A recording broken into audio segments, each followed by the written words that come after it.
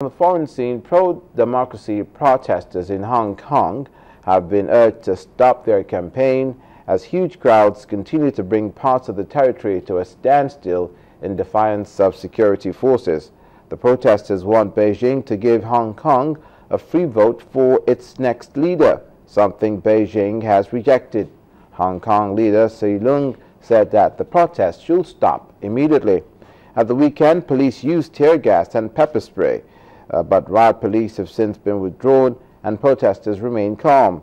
Key parts of the city are being blocked by them, with some schools and banks closed.